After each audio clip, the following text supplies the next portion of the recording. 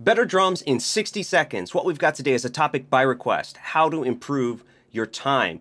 And you can do this by playing to a metronome and playing along to tracks that have good time, but also record yourself and listen back. This is a great way to judge if you're happy with and to hear if your time is truly consistent and even. Don't be afraid to practice grooves, to practice beats for 3 to 5 minutes, because that's how long many songs are today. And you want to be able to play time without fill-ins, without being interrupted, consistently and comfortably for 3 to 5 minutes. You want to also focus on the subdivision. Is it even?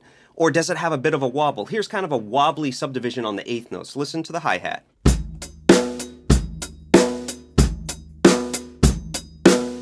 Sometimes you can't put your finger on it, but that's what makes it feel unsettling. And then the next thing is know yourself. Do you anticipate? Do you get anxious going into and out of fill-ins? Do you speed up and do you slow down? Be aware of these tendencies that you have so that you can adjust and practice accordingly. Keep on drumming. God bless you.